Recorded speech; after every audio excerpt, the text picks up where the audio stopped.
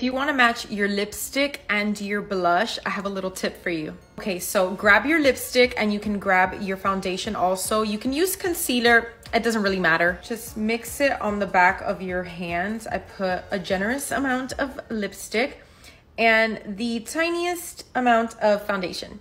And then I mix it. You can also do it directly on your face. I saw someone do it directly on their face, but that scares me. And then it should give you like a really nice diluted version of your lipstick.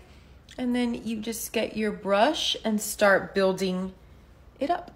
Oh my God, it's so beautiful. And it's the same tone as the lipstick, just a little bit sheared out.